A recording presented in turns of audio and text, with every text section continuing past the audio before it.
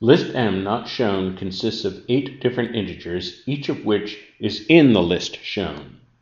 What is the standard deviation of the numbers on list M? So statement number 1 tells us the average of the numbers in list M is equal to the average of the numbers in the list shown. Well, the list shown, these are evenly spaced numbers. And so evenly spaced numbers, first of all, we know that the mean always equals the median. And of course, what that would be is right in the middle here, the average of those two numbers, so that would be 13. And so what this tells us is that the mean of list M is 13.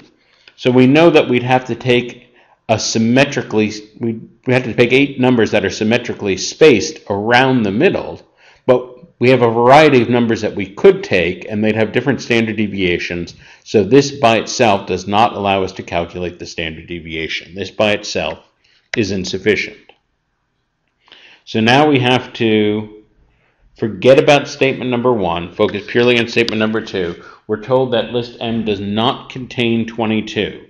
So that means that instead of 10 numbers to choose from, we have only 9 numbers to choose from.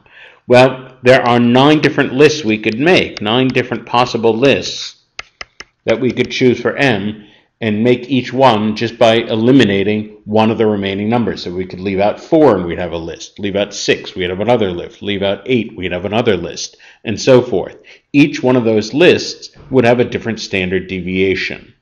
And so there are 9 possible lists, each with different standard deviations, so there's no way to know what the standard deviation of M would be purely from this.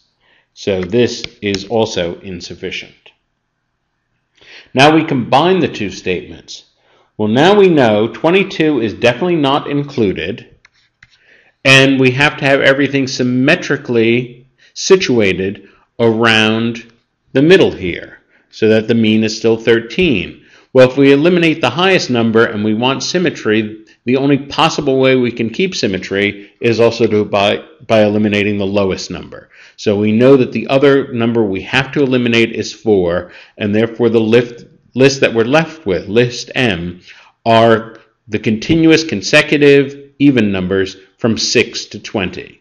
So we know the exact values on the list now, so now we would be able to figure out the exact standard deviation. We don't actually have to do that calculation. Because this is data sufficiency, it's enough to know that because we know the exact values on the list, we could calculate that exact value. So we now have sufficient information with the statements combined, and the answer is C.